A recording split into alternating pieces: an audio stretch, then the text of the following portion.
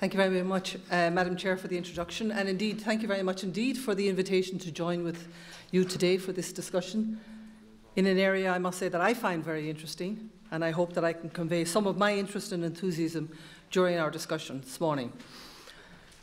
Energy is everywhere and nowhere. You can't see it, feel it or touch it, but it's everywhere.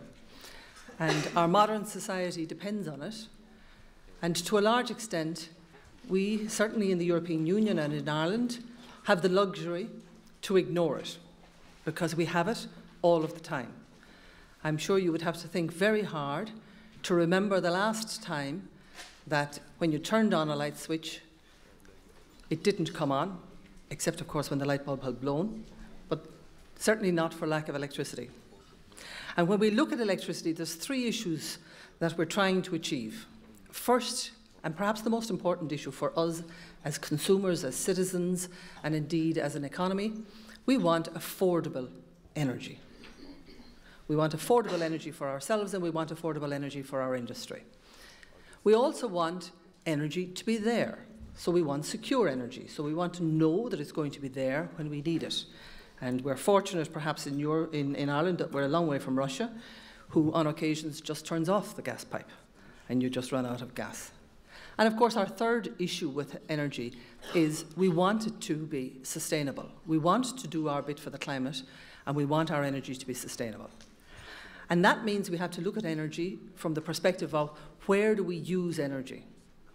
And many people find it a surprise that 50% or almost 50% of the energy we use is actually used for heating and cooling. Less so in Ireland, obviously, but heating and cooling is 50% of our energy consumption.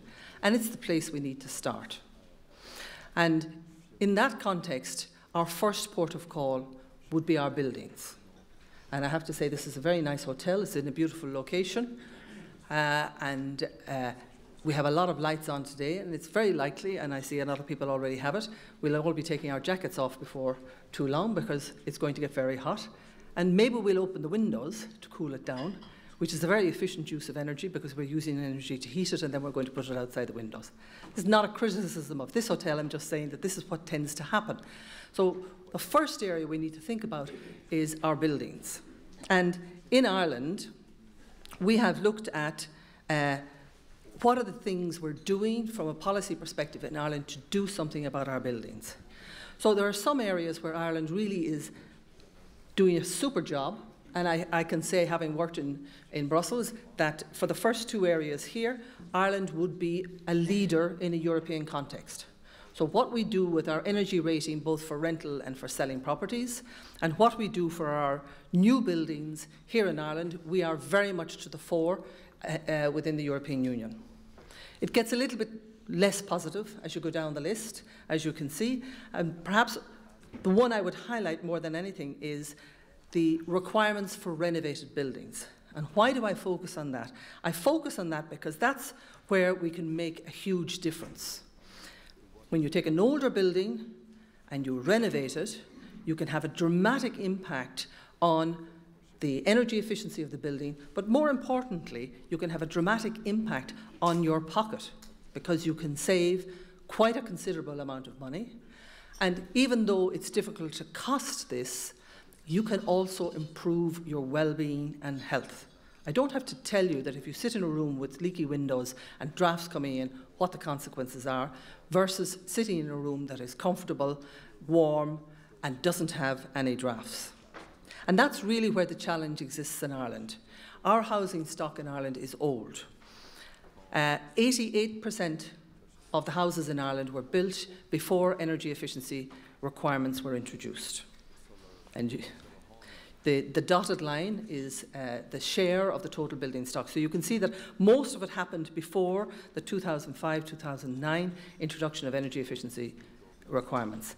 And that's the big challenge in Ireland, is to access those properties, those houses that were built before energy efficiency standards came in, and retrofit those. And there are a number of issues in place today, but they could be better. The first issue is that, for the most part, when you're talking about your own home, the privately owned property sector in Ireland, which is very large, it's about 69%, There are two times when you tend to retrofit your home.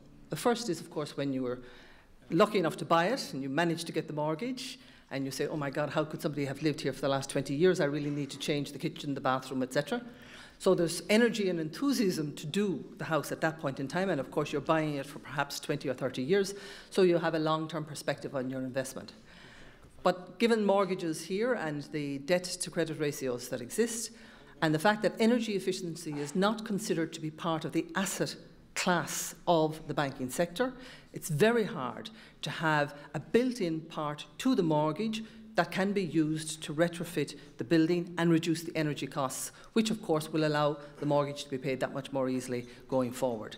That's a real challenge, and one that has been looked at in a number of European countries, and some solutions have been identified, for example, in Germany using the KfW system. The second area is pre-retirement, and you might smile a little bit at that, but a lot of people kind of take the view, you know, we're going to be in the house, we're going to be in the house longer, I want to be warm, I wanted to get it done now, I still have a few years left before I retire, and I'm going to make the investment now. And releasing the equity out of the building in order to do energy efficiency is a concept that's quite novel in Ireland. There is no risk from a bank's perspective. I cannot see any risk at all. And yet the mortgage model doesn't exist in Ireland, and is one that really could be brought in and facilitate enormously the support to individuals in order to retrofit their homes. So the first issue, as you know, Eliza said to Henry, if there's a hole in the bucket, Henry, fix it, dear Henry. So the first thing we do is we fix the hole in the bucket and we secure the envelope of our building with insulation and double glazing and all the other things that go with it. But that of itself is not enough. We then have to look at how do we heat our systems. And in Ireland, we are conspicuous at coming at the bottom of the list in terms of the greenhouse gas emissions from our square metre of built houses. And the reason for that is quite clear. It's a simple reason. It's because we have 39% of our homes in Ireland that use oil for heating. And oil is very hard on the climate. It is the fuel that emits the maximum amount of emissions, and it is the reason why we find ourselves at the bottom of that list. It's a challenge, however, and this is a little bit difficult to see, but this is an excellent analysis that was done by the CSO earlier this year, and it identifies what the heating system in Ireland is by county. And this will not surprise you when you find that oil heating is primarily used outside of the urban spaces. It's kind of a no-brainer. You didn't even need CSO to tell you that. But it means that that's where the challenge is in terms of trying to retrofit the heating system in our homes in Ireland. And it is important in that context that when we actually work on doing something for the heating in our home, that we do it in the right way. And this is just an extract of what the energy rating system is for heating systems. And you'll find at A++, combined renewables, at A++ heat pumps, and then A+ is gas cogeneration. And then you come down to number 4, which is condensing gas boiler and condensing oil boiler. And it is at level 4 that you will get a grant in Ireland. You will not get a grant for levels 1, 2, or 3, but you'll get a grant for level 4 for a fossil fuel boiler to be replaced. I put some emphasis on it because it's something I frequently discussed with the colleagues when I was working in Brussels, and it really is an issue which makes Ireland an outlier by comparison to other countries in the European Union. One of the areas that ultimately the transition into the decarbonised economy means that we will move out of fossil fuels into using electricity. And that means using electricity for heat as well as transport. Now, I see in the audience some people might be of an age not dissimilar to my own, and I can remember my father giving me a clip in the ear for turning on the 1-bar electric heater in the morning to try and heat myself getting dressed before going to school, because at the time it was very expensive. And as a consequence, I grew up with this notion that electric heating is not such a good idea. And it is true that the 1 bar electric heating is very expensive and it's not the way to go. But the modern system for heating is totally different. It moves us into the space of heat pumps. And with a heat pump, 1 unit of energy, electricity, gives you 3 or 4 units of heat. And the simplest way to explain that is if you ever stood behind your fridge. It's very hot, isn't it? That's a heat pump. It effectively takes cold air and sends out hot air. And that technology has now become available. It's widely used in Europe. It's the predominant technology in Scandinavia. And it is a decarbonised technology as our electricity system decarbonises. And it means that as we move forward in this process, we will have to look to electricity as the carrier more and more for both heating and transport. And that means we have to focus a little bit on our electricity system. And in Ireland today, we have about 26% of our electricity coming from renewables, a mixture of wind, hydro, some biomass in that space. I know that there has been a lot of discussion in Ireland about wind, particularly onshore wind, but I just want to share with you some of the reasons why Ireland is pursuing a policy of wind.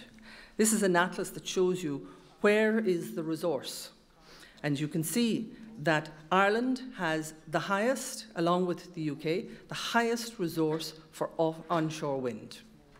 If I go to offshore wind, even more so. It is the resource that we have available to us for this transition. Ireland didn't have coal and steel for the last industrial revolution, and it passed us by. We have the energy resource for this one, and the question is, can we use it, and can we get the best benefit from it? I mention also solar energy, because solar energy is a really important addition along with wind, and I'll explain why in a moment. But I just want to make a case in terms of what it costs for these technologies and how much the costs have come down over the last little while. And you can see that all of the costs have come down dramatically, really, really dramatically in the last little while, which makes these technologies very cost competitive. And indeed, onshore wind today, for new build, is the cheapest that you can get anywhere in the world. So there are reasons, there are economic reasons for your pocket and mine why Ireland should use wind as its source. It's free to us, it's clean, and we have the most resource of any country in Europe here in Ireland. I just want to take a moment to talk about the electricity system. This is how much electricity we use on an average day. So you can see that, you know, the kids are up late at night at midnight, and then by 4 o'clock virtually everybody's in bed and our consumption goes down. It gradually increases to the point where we get to lunchtime. We have a dip in the middle of the afternoon. Ironically enough, one of the reasons for that is because school finishes. And when school finishes, the electricity consumption goes down. It then goes back up as we go home. We have something to eat, we sit down, we watch television, and gradually go to bed. That's an average day for electricity consumption in Ireland.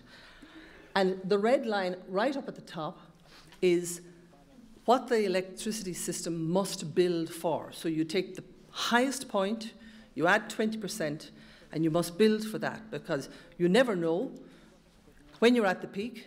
The World Cup is on, they're going to penalties, you have 5 minutes to make a cup of tea, and everybody goes and switches the kettle on. So you always have to have a margin of about 20%. But imagine if we could identify these 2 peaks and move them down into the hollow. And look what happens in terms of the red bar. Look what we could save in terms of our system. And that possibility exists today. That exists with the new technologies coming from renewable energy and the new technologies coming from information and communication possibilities. We have the possibility for distributed generation. Nothing stops you putting a PV panel, a photovoltaic panel on your roof to generate electricity. You can use it yourself and you can supply it to the grid. This is the norm in European Union countries. In Germany, 7.5% of their electricity comes from PV panels. And 40% of those panels are owned by individuals, 20% by farmers. It's not possible in Ireland today, because if you do that, you give away the electricity to the grid for free. We don't have any tariff available. The second issue is storage. Storage. And it's not to say that storage is the be-all and end-all, but it will become so when we have electric vehicles. Because we will have batteries everywhere, because they'll be in the cars, and they will provide a storage system to our electricity grid. Energy efficiency, I've already mentioned, is one that we can do. We can stop the hole in our bucket. And another area that's becoming very popular and being used in Europe is what we call demand response. This is taking the time at which we use electricity and moving it. I mean, the simple example is you put your washing machine on, or better still, you program your washing machine to come on in the middle of the night. Or you decide that you're going to heat your water in the middle of the night and your immersion is sufficiently insulated that the water will stay hot for your shower in the morning. So you program all of this using your smart meter, and you shift your energy consumption to the time when it is cheapest. But that needs two things. It needs, one, that you have a smart meter. And you will have heard in the last week or so that smart meters now, eventually, will be rolled out in Ireland over the next 5 years. But we are almost 5 years in arrears of other European countries in this rollout. And secondly, your supplier needs to offer you a time of use tariff. Not a day tariff and night tariff, but a time of use tariff. Because when there's lots of wind, the price of electricity drops almost to zero. And indeed, it can go negative in some countries. It has done in other countries in Europe. So the opportunity to get really cheap electricity needs to be made available to you by your supplier on the one hand, and secondly, you can capture it through your smart meter on the other hand. And these are the kinds of changes that are happening in our electricity system that will make the electrification of heating and ultimately transport not only possible, but very economic for us as individuals. I'm not going to deal with the smart home because I know Brian is going to do it in more depth. I just want to do one or two slides as to where Ireland is vis-à-vis other countries in Europe for the renewable energy targets for 2020. A little bit difficult to see, but in essence, the target is the red line. And 11 member states have already reached their target. Then the blue line is the one that is still to be achieved. And you can see from that that Ireland finds itself in a box with Malta, Luxembourg and the Netherlands as member states who are unlikely to achieve the renewables target by 2020. Which is a pity. Given that we have the greatest wind resource in Europe, it seems unfortunate. Specifically, the targets in Ireland of heating, which was 46% of our energy, our target was 12% and we're currently at 6.4%. For transport, the target was 10 and we're at 5.9%. And for electricity, the target was 40% and we're currently at 27%. And this is 2017. We have about 2.5 years, be generous, call it 3.5 years, to get to 2020. So it is an upward trajectory to try and achieve our own target by 2020 and to set us in the right direction in terms of going forward for what might confront us going forward for 2020, 2030, 2050, and certainly if Ireland is to be a leader in climate change, it would be important that we can demonstrate in our own home market what it is you can do and how you can do it. Thank you very much indeed for your attention.